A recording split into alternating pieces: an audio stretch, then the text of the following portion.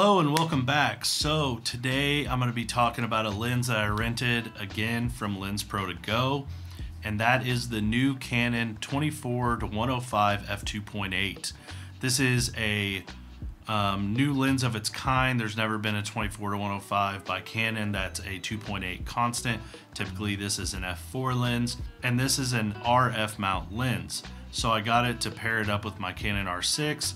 I've been trying to get it for a while, so it didn't really line up with the events that I wanted to use it for. I really wanted to use it for basketball and indoor track and field, but with some delays and some date changes, I finally got it, and so I used it at softball and some outdoor track and field, like high jump or dugout shots.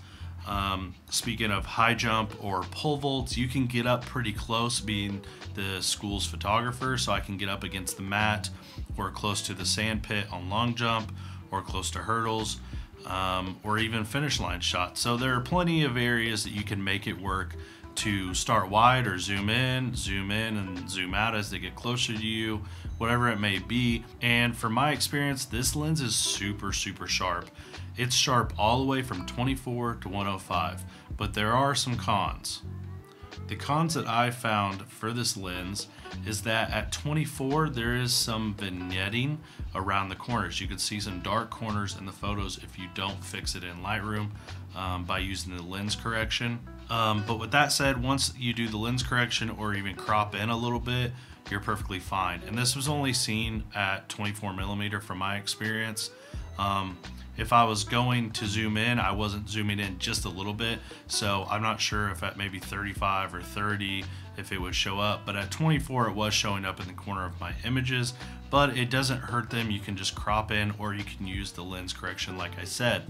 So with that said, from my experience, it is a big lens. Compared to a 70-200, it's about the same size. The build quality is very nice though. As soon as I pulled it out of the case, I was surprised at how well built it felt. Sometimes you get a lens and you're like, okay, that's a lot of plastic, that's a little light, or too heavy.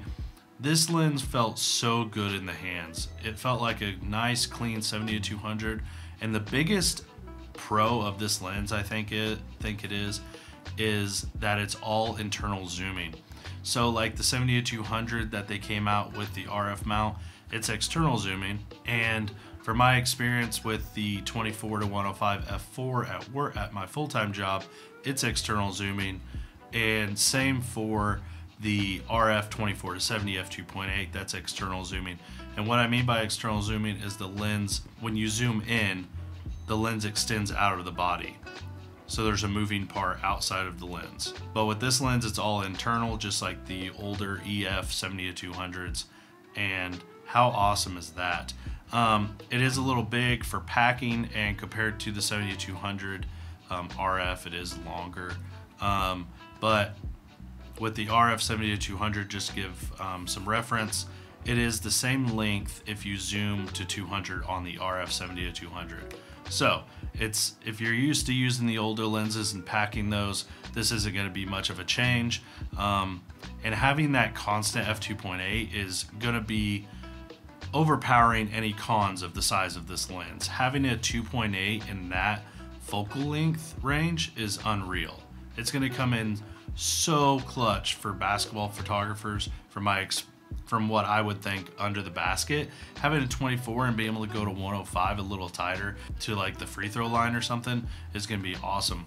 And be able to go from a huddle shot to like a tight portrait is going to be super awesome as well. I think I'll probably end up renting this lens again next basketball season and give it a shot if I haven't purchased it by then. But with that said, I really liked it. I really love this lens. It's definitely something I would sell my 24-70 and upgrade to this lens. So if that says anything, you know, we're all different. It's all off of experience, and I'm not saying that it's the best lens to get for everyone, but for me it would be hugely beneficial to have that extra focal length range past the 70 and be at constant f2.8.